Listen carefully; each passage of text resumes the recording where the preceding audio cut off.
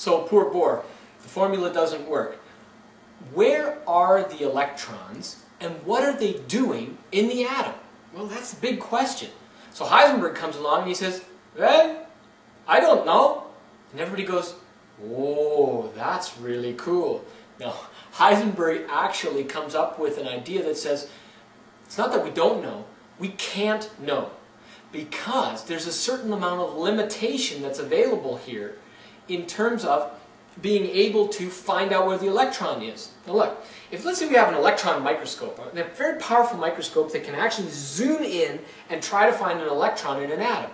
Well, you have to input a lot of energy into that and probably have to shine a lot of light on that little sample that you've got. Boy, immediately by doing that, you're adding enough EMR to blow the electron from n equals 1 to n equals I don't know. And so, you try to measure it, and we're limited now in terms of our being able to measure it properly because it'll just blow the electron away. So the closer we come to knowing where it is, the less we actually know about how fast it's going or taking off to. And then the more we know about its speed, the less we know about where it is. Oh, there's Heisenberg's uncertainty principle. In formula, it's the uncertainty in the position of an object times the uncertainty in its momentum, which is mass times speed, has to be greater than or equal to Planck's constant over 4 pi. Okay. Here's what it means.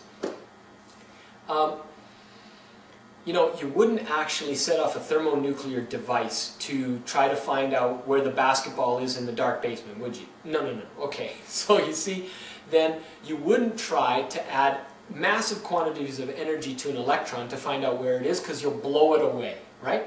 Now, let's say, however, that we have a car whipping through a dark alleyway or something like that, right? So if that's the case and we want to measure let's say, how fast it was going. Okay, if we can measure its position very accurately, which is what we can because measuring-wise, we can measure things to 10 to the negative 12 meters on this planet. That's how good we can measure stuff.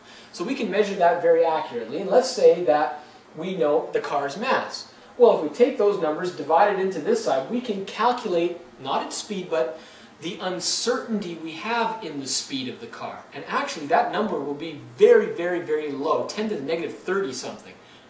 Here's what it means. A very small number from this equation means a very small degree of uncertainty, which means that you're really certain. So you could really know the speed of the car. Oh yeah, but now, if you try to find out, say, what the speed is of an electron, and let's say you could really measure that electron very, very well, about 10 to the negative 12 in terms of our ability to measure on this planet, and you know the mass of an electron, which is in the 10 to the negative 31 kilograms, and if you divide that into this side, you get a number for its speed, an uncertainty value for its speed that is so large it approaches the speed of light. Here's what that means. If the uncertainty is huge, that means we're really, really uncertain about its speed. So if we try to calculate its speed, we're totally uncertain about it to a degree of, here's the speed plus or minus the speed of light. We have no idea how fast it's going. So Heisenberg's uncertainty principle really sets the groundwork for the limitation that's involved in trying to find the position or the speed of an electron. So where is it? Well, I'm not really sure. What's it doing? No. Is it in the atom? Yeah. Well, we're going to try to define where it is in terms of a space of probability called an orbital. But first, we're going to try to give it an address.